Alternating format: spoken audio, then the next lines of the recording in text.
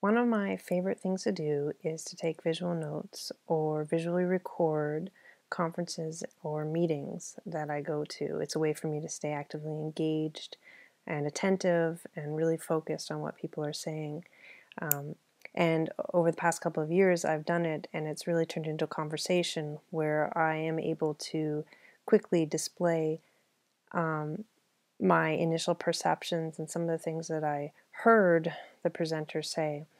And it's a way to, and then they'll have a conversation back either through Twitter or commenting on my Flickr post or my blog, or they'll blog about it themselves as a way of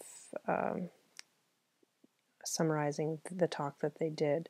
And it's been really great. I'm always really excited to engage directly with a presenter, because the reason I was taking notes is because they're saying some really interesting things. So it's great to be able to have that opportunity to have that conversation.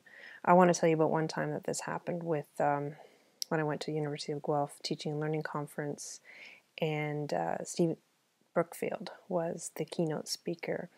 And I did the visual notes and I tweeted it out, and I didn't hear anything back from him, but I did, got a lot of positive responses. Natasha Kenny, who I really respect, who's an educational developer at Guelph, she used it in her reflection, which was really great. And and a lot of people visited. I got a lot of hits on my Flickr and a lot of comments and favorites, and it was really nice.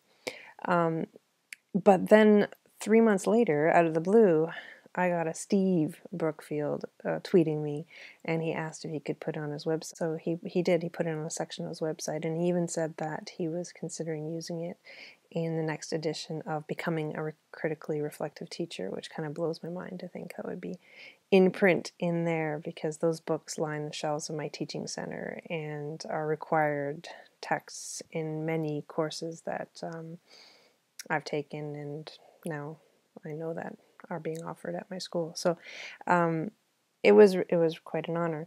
And then more recently, like kind of a cool, the world is a really small place. My friend and colleague Tim Owens, who is doing his master's at George Mason University, was having an introduction to Stephen Brookfield, and the presenter actually used my drawing as an introduction. And to think that I could somehow be so closely affiliated with Stephen Brookfield is an honor and humbling and really amazing. So that's my true story.